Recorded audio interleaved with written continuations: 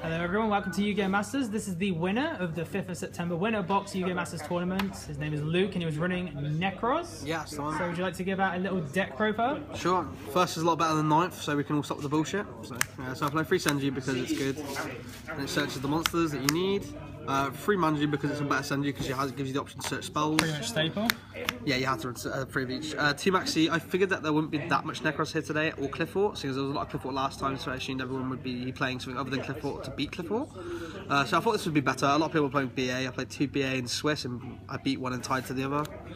1 Archfiend Eccentric. I didn't expect many mirror matches because people are kind of giving up on the deck. A lot of people aren't playing it in Birmingham for whatever reason, and I feel like this card's just a great card for rogues. It's an MST and an Exiled Force, and you can.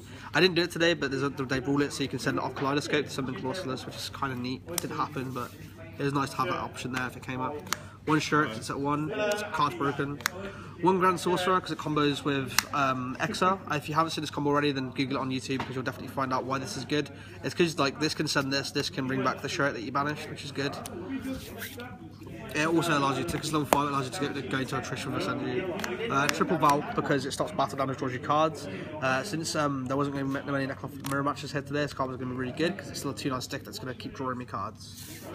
Really good card. Allows me to make a card in my extra deck I'll show you about as well.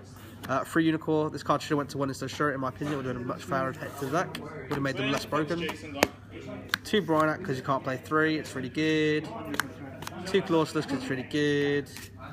You don't want to play 1, I played 1 for a while and I always missed a second.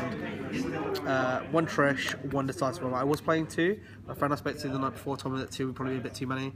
So I thought I'd cut it to 1 because I needed space because I want to play loads more combo cards instead of control-y cards. 1 Gold Sark for Exa, and like I think I only used it once today. I searched the prep, but by the time the prep was going to my hand, I'd already been through my targets for preparation alright, so it wasn't that great. I probably would cut this card. 1 Book of Moon because it's just a removal card for so many different cards that fuck me over, like Balance's Fiend, Majesty's Fiend, Thunder King Ryo, and it helps me just push for damage and it combos nicely with Allied Decisive Armor thing. Regeki because it's an out to the cards I literally just mentioned. Preparation of Rights because it's a sack. 2 Kaleidoscope, 2 Mirror, and 2 Cycle. You don't want to play any odd number of those, you want to play 2, 2, 2, it's the best split. Triple Rotor, I thought about cutting this to 2 due to Shirt going to 1. I actually do side one of these out most games when I want to play for a slower game. And triple Upstart Goblin because I had that much space in my deck to the point where I wanted to put 3 of these in to make my deck a little bit more consistent. Because it's just important to get to a Senju turn 1. So onto the extra deck, I played 1 Honor Arc. It's just a good hour, it's a 2 on stick.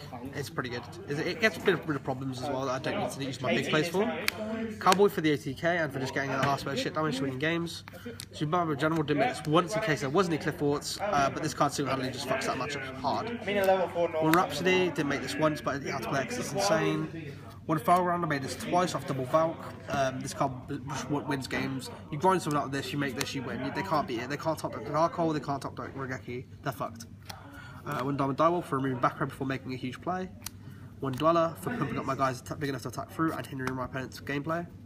1 Castell for removing big guys and just putting pressure on my opponent. Double Emerald for recycling stuff. The second Emerald always comes to put the first one back so you can keep your link going. I actually made that an underwhelming amount of times today, it always got outed. Double Exciter Knight. I made 2 quite a lot today in single games. When I can't make an Emerald and it's in the graveyard, if I only played 1, I would regret playing a second. Just being able to blow your opponent out with like discard Colossus, discard Unicorn, discard Bryonak and chaining the effect, just wins games. Double Arc Light for sending off Kaleidoscope for Unicorn and a Shooting Quasar just for sending it off a Kaleido to summon 2 monsters, Valk and Unicorn. On the side, I decided my MSTs because game 1 I want my deck to be extremely aggressive and combo as fuck. This card supports that in game 2 and through, my opponent puts in more cards to stop me. Same reason for Fairy Wind, a lot of the problem spells and traps right now are the face-up ones. Also this card single-handedly will fuck up Cliffort when they go to play Wavering Eyes. Plus the bird damage can sometimes help, I guess. Double Dark Hole. I really haven't tried this card in a long time at 2. I'm really happy I listened to my friend who advised me to play it if I'm expecting road matchups because this card just destroys road. This card single-handedly helped me beat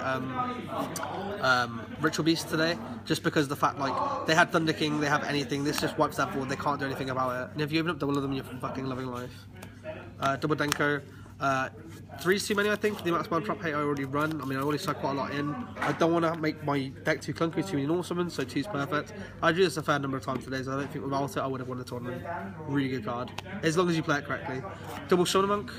The reason I play Double Summon Monk is because obviously I play an incredible amount of spell cards, which will allow me to get this card, which is a Floodgate monster, which is unfair, and this card, which is a Floodgate monster, which is unfair. Also, this card can just get some neat cards from the deck, just make rank 4s. Plus, I can go like Monk, Dispel, get Monk, Monk, Dispel, get one of these, and I can make a rank 4 to support it, which is really good. And I play 1 Retaliating Sea. I really wish I could have started the second, but space was ridiculously tight. This card is amazing. But yeah, it's been my deck profile. Thanks for watching, guys.